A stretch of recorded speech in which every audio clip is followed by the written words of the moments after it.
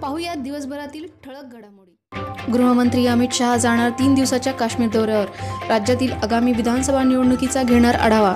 पांढरा झेंडा घेऊन या आणि हे मृतदेह घेऊन जा, भारतीय लष्कराचा पाकच्या सेनेला प्रस्ताव।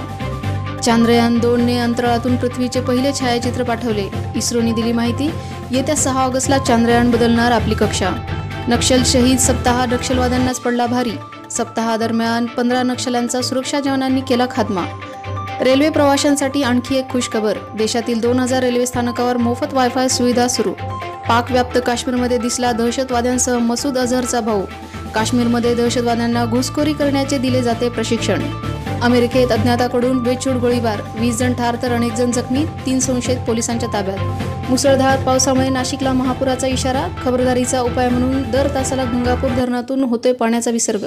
मुंबईसह उपनगरात पावसाचा जोर कायम राहणार, वेधशाळेने वर्तवला अंदाज। मुंबई, ठाणे आणि पालघरसाठी अतिरिक्त 6 पथके पाठवा, मुख्यमंत्री देवेंद्र फडणवीस यांनी केली एनडीआरएफकडे मागणी। पुण्यातील विश्रांतवाडी भागातील शांतीनगर वसाहतीत पावसाचे पाणी घुसले, 40 घरात पाणी घुसल्याने लाखोंचे नुकसान। पुण्यातील मुठा नदी दुतडी भरून वाहू लागली, नदीकाठच्या 500 कुटुंबियांना सुरक्षित ठिकाणी हलवले। मी विधानसभा निवडणूक लढविण्यास इच्छुक नाही, माजी मुख्यमंत्री अशोक चव्हाण यांचे वक्तव्य। राष्ट्रवादीतले नेते दुपारी शपथ घेतात आणि रात्री मला फोन करतात, जलसंपदा मंत्री गिरीश महाजन यांचा दावा। होय, मी लग्न केले असं म्हणत ड्रामा क्वीन राखी सावंतने दिली लग्नाची कबुली।